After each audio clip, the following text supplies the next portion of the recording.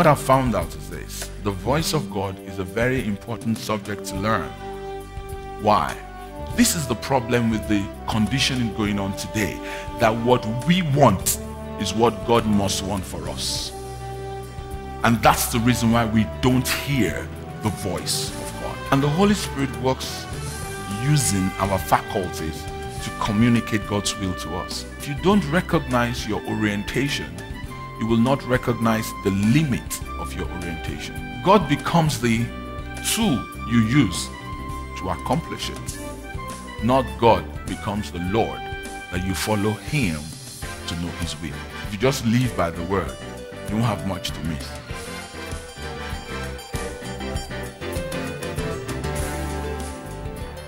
The first thought that came to my mind in talking about the voice of God is to challenge people that don't build a one-sided relationship with God. Build an all-round relationship with God. What does that mean? A lot of us have the notion that, I just concluded the church and the kingdom. How many of you remember that? Okay. A lot of us have the notion that our spiritual life has to do with church, our careers have to do with our office, our family life has to do with our home, and then we have our personal life. Because of that, we categorize our lives in such a way that we give God attention in our spiritual life, but we don't give him attention in our family life. We don't give him attention in our career, so our lives are compartmentalized. Is it true? Now, if you do that, you're going to run into confusion when it comes to hearing the voice of God. Why? Because God did not compartmentalize your life, you did. And so he wants to speak, but you only want to hear a particular thing. And what do you want to hear? Shall I tell you what you like to hear? If you have been deprived of love and you are a needy person, like an average woman will be, that's not to be derogatory of women. Men can be needy too. All you want to hear is how much God loves you. If I'm in the house, say amen. If you have been abused and all you know is that nobody cares for you, all you want to hear is God loves me. So you tune your ears to the frequency of God loves me, God loves me, God loves me, God loves me. Any other thing that God says will not register. All you want is. So what is driving your hearing is a need, not just God himself. I mean, if you can relate to that. That's why the next thought that came to my mind is recognize your orientation, both spiritual and natural. I grew up in a home where, I said it to you before, if you were sleeping when lunch was served, it was assumed that you were full. That's why you slept. Because hungry people don't sleep. And because of that orientation, my father was somebody you got instructions from and corrections. So when I got saved, I transferred that to my Father God, and all I can receive is instruction and what? So if you tell me God loves you, it falls on me like a duck, water on a duck's back. Just give me instruction and that's my orientation. Your own is different. True or false? Now these are thoughts, and if you don't recognize your orientation, you will not recognize the limit of your orientation. So when God wants to say other things to you, you close up your mind. Is somebody hearing me? I said I'm sharing my thoughts with us. First of all, don't build an all-round relationship with God, not a fragmented one. Secondly, recognize your orientation, both spiritual and natural. Now, I have scriptures to back my orientation. Hebrews 12 says, him whom the Lord loves, he chastises. I can relate to that. Some of you can't. True or false? How can you relate to love and chastisement? If somebody loves you, they will say how good you.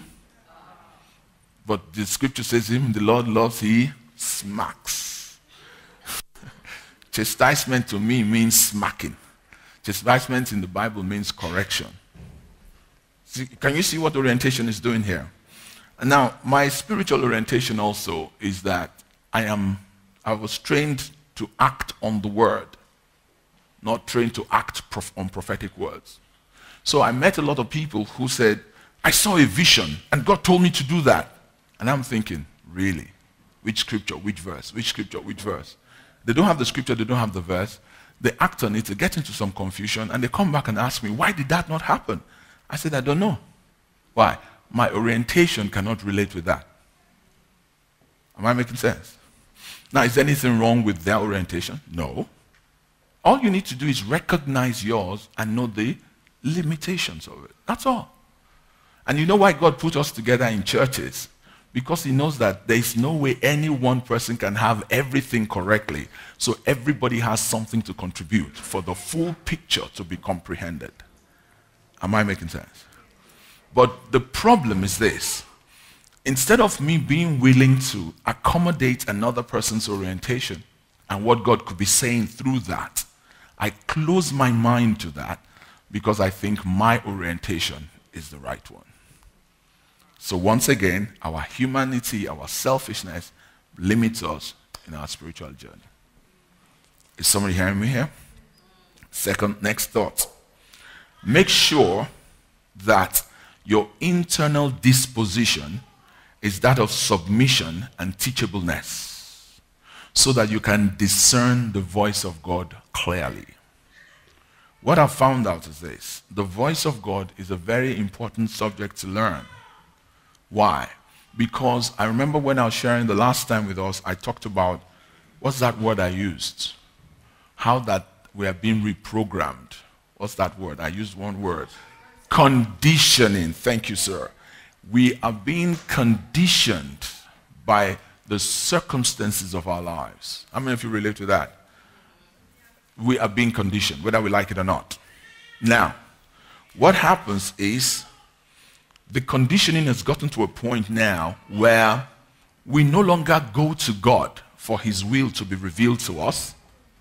We decide what we want to do and ask God to make it happen. How many of you can relate to that? In other words, we become our own gods. This is where the self-development or personal development school and industry needs to be regulated with the wisdom of God if you are a Christian and you are involved with that. Because what they tell you to do is that you set a goal. What do you want to become in life? So you decide. So God becomes the tool you use to accomplish it. Not God becomes the Lord that you follow him to know his will. Am I making sense? And because of that, more confusion sets in. Let me take you an example. Assuming I believe by my orientation and by my disposition, I believe that God loves me and he wants me to be comfortable. Then I come to Harvestime Church and all they tell me is how to be committed, how to be committed, how to be committed. I would say that's not a church for me. Talk to me. Because A, my orientation is convenience. B, my orientation is God loves me. And C, I idolize my convenience. So I wouldn't like anybody to make me feel uncomfortable by telling me I'm not committed. I'm not winning souls Saturday. What? God loves me whether I win souls or not. Is that not true? Yes, but God loves me. Whether I come for men's prayer meeting, God loves me. Whether I come for any meeting, God loves me. Whether I'm not even in church, God loves me. Talk to me now. So by virtue of my orientation, I will hear a voice that says, move on. And I will say, God has spoken. Welcome. We're in for a journey. Say loud, amen. Because these are the things that hinder. Because I've met so many people. Listen, I've been born again since 1979.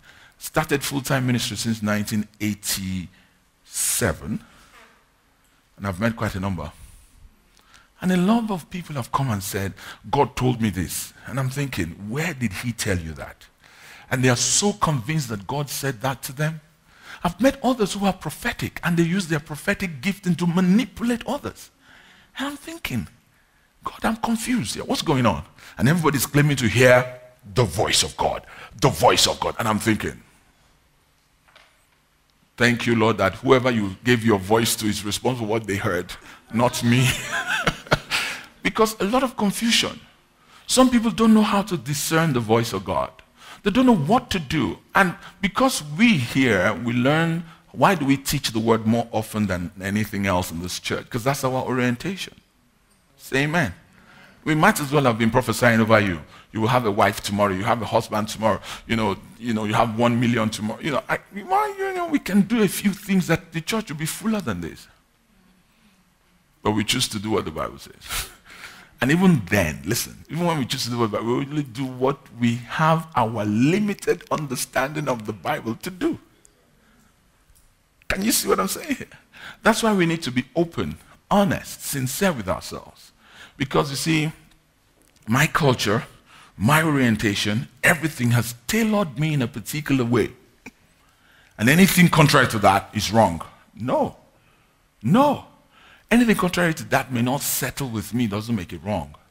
But if I'm humble enough, I can open and learn from that, and it will add quality to what I know. But on the other hand, if I am so open, and God has brought me to a local church like this, and they're trying to build the word in me, and I'm thinking, no, I need a prophetic word. No, I need a miracle here. No, I need this. No, I need that. No, I will not even concentrate on what they're doing here. So even what God brought me to accomplish here is not accomplished, and what I'm looking for there is not going to be accomplished. So I've become a confused person, stay in church day and night, and never receive anything. So now touch your neighbor and say, does this relate to you?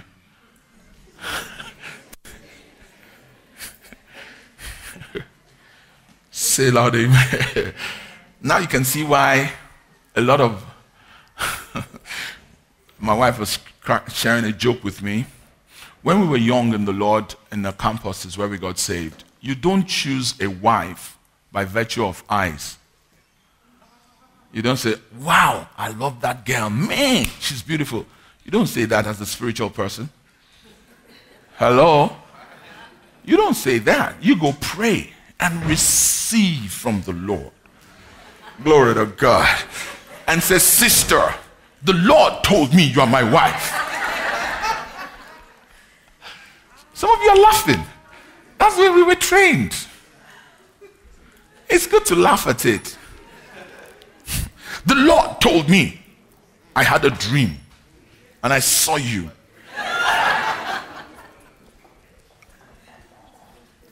I wish you were not laughing. This is a very serious thing, man. Anyway, and as we grew up, we had sisters say, the Lord who told you will have to tell me to.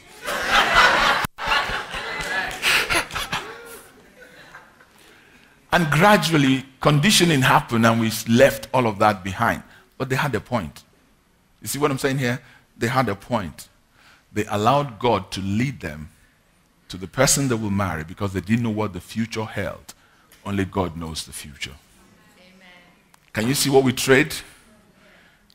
Of course, when I was to get married to my wife, I didn't say, the Lord told me. I just saw you in a vision. But I'll tell you what I did. I combined what they had and what I know. That's why I call myself new school. They are old school. When I saw the organic attraction, tail cute. When I saw the organic attraction, I didn't go the next moment and say, I took the organic attraction to God in prayers. I said, Lord, I'm feeling like this towards this.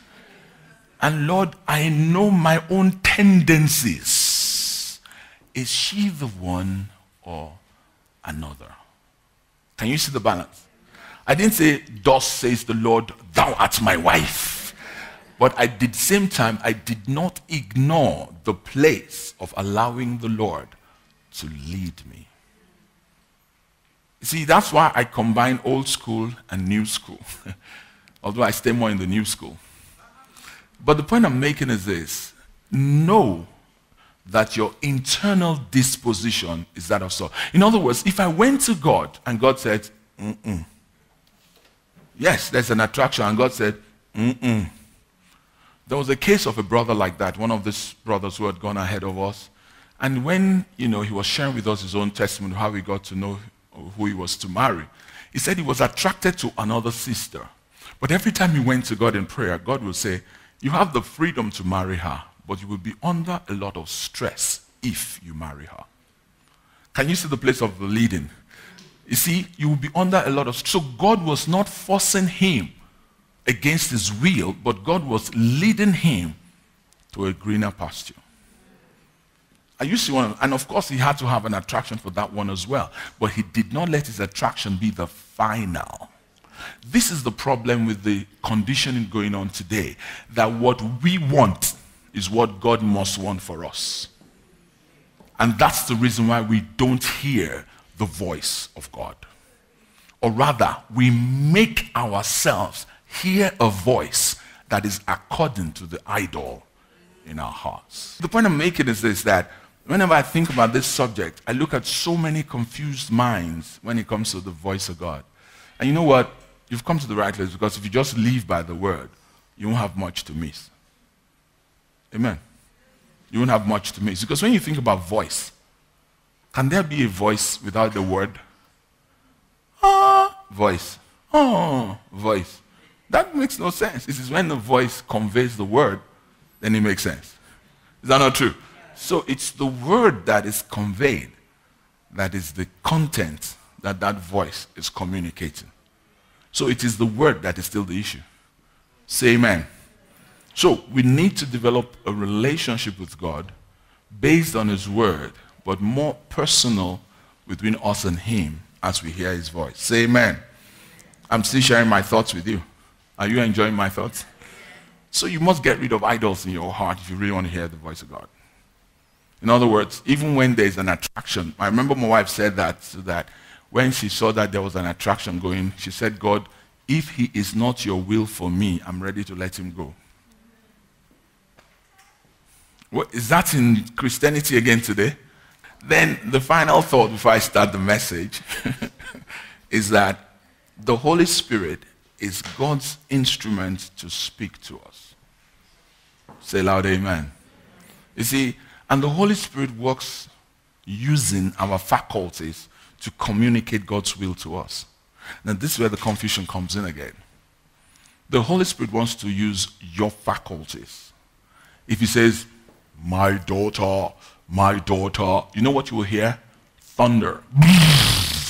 So he cannot communicate from the sky. He has to come into you, say amen, and communicate to you through your faculties, internal faculties.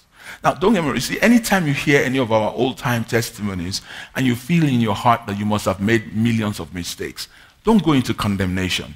Say amen. Understand that understanding might come to you so that your future can be better than your past. Am I making sense? You know, if somebody hears now that they didn't hear from God before they got married, so, they should go and get a divorce. No, that's not what I said. All I'm saying is that understand the 21st century Christianity, that they don't hear from God before they do things. And anything you're now going to do from now, if it's major, try to take time out to hear from God. And the only way you can hear from God is to neutralize and be ready to take a no for what your own agenda is. That's when you can hear from God clearly. But you see, we all have been trained to say, God, is it A or B? And so God is forced to choose either A or B. If God wants to say it is D, we're not there. So we give God the choice. No, he is Lord, and you are to be free to hear from him so that he can tell you what to do. So the moment you identify your own idol, slaughter it. Say amen. You see, if I see my idol to be convenience, I will make myself work so hard. It's practical. If your idol is laziness, get on your tippy toes and work harder. If your idol is fear, then do something to counteract that fear. Say amen. You see, I don't understand the Christianity that sits down, does nothing, waits for one voice, and when the voice comes, speaks, whatever the voice is, leads to more confusion. How would you attract anybody to the kingdom of God with that kind of lifestyle? As I was waking up today, you are supposed to be at work at 9, right? When I began to pray in the morning, the Holy Ghost just arrested me. And I left home at about 10 o'clock. I understand that you like God, but you know what I'm saying? But this is the confusion. And if the reason why, especially in this country, the reason why many people don't want to come to Christ is that they have too many stories of confused people. Confused.com. It's called church. Confused.com is equal to church. Because a lot of people are confused. Am I right? I mean, they said, okay, God is in charge of everything. Then earthquake breaks out in Japan.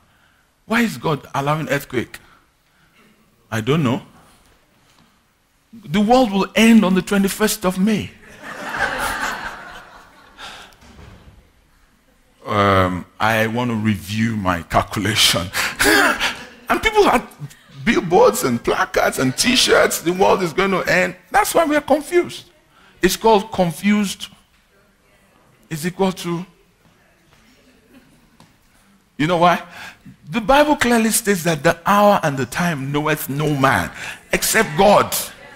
But the seasons we know. Now, why is that man trying to prove a point? He wants to get some significance. All his life, nobody has given him significance. So now it's time to... Anyway, I hope you're enjoying something here. We need to get acquainted with the Holy Spirit. Say loud, amen. Now let's get into the Word of God and get some scriptures that will help us. Let's start with Old Testament, 1 Kings chapter 3. I'm going to take my time. I'm not going to be in a hurry because I know many people have been confused and there's some good materials out there that can help us. Say amen. Very good materials out there. You know, and we'll at the end of the day probably recommend some. Let's look at 1 Kings chapter 3. Are you there? 1 Kings chapter 3. This is talking about Solomon. Solomon in his wisest moments, in the wisest time of his life. How many of you know Solomon started out right but ended up bad? Well, there's a lesson for, you know what, I loved God. He doesn't keep bad news and bad stories so that you think everything is hunky-dory. He puts it there so you know that you can have a very, I mean, how better can you have a foundation to be born in the house of David? Wow. To be made a king with so much wealth. Even when he started, you know, this guy prayed for the right things. Look at verse 9. It says, give therefore thy servant an understanding heart to judge thy people, that I may discern between good and bad. For who is able to judge this thy so great a people? And the speech pleased the Lord, that Solomon had asked this thing. And God said unto him, because thou hast asked this thing, and hast not asked for thyself long life. I mean, if you know, that's what you and I will ask. See what you and I will ask. Long life, riches, a cruise, a holiday for a lifetime, enough money to go on a cruise. Come on now. How many of you know if God appeared to you tonight and said, tell me what you want me to do for you? My God. What would you think about? A cruise, a lifetime cruise, enough money in my account. My God, let me never die in the hands of armed robbers. You so say? You will count all those things. Why? God Almighty. There's nothing he can't give you. And for the ladies, it will be a good husband. Come on now. Let him be loaded. Let him have enough. Let him be able to sponsor our holidays anytime, any day. A fine car with a house or houses to match. Wealth in all the nations of the earth. You know what I'm saying? How many of you are saying amen to that?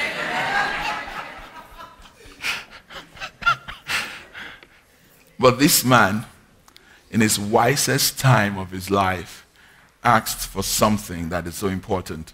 A heart, an understanding heart to judge God's people, that I may discern between good and bad. Now that word discern is what caught my attention. In the Hebrew is shama. It means to hear and obey. the ability to hear and obey. A wise man still asks for the heart to hear and obey God. Now that's what caught my heart when I read that.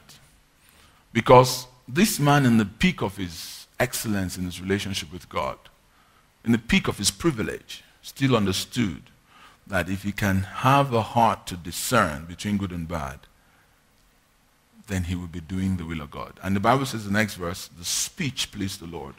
And God now added everything he never asked for, free of charge. Say amen. That means that there's something about God that he likes for us to come into that position where we can discern his voice. But you see, he will not waste his voice if we're not willing to hear and obey.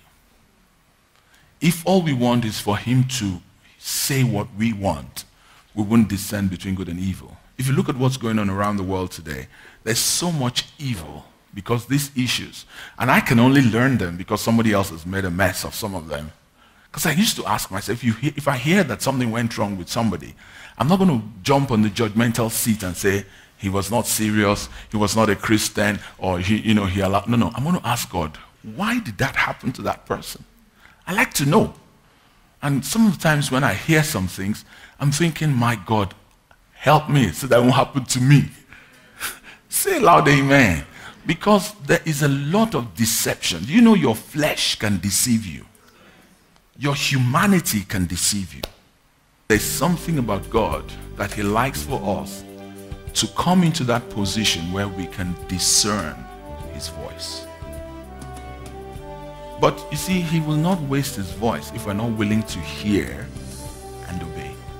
When God is pleased with you, he will give you beyond your wildest dreams. Don't seek what you want, seek what he wants.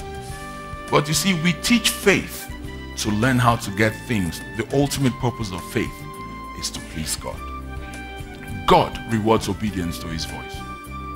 We do what is convenient for us and say, God loves me. No, do what is what? Right in his sight.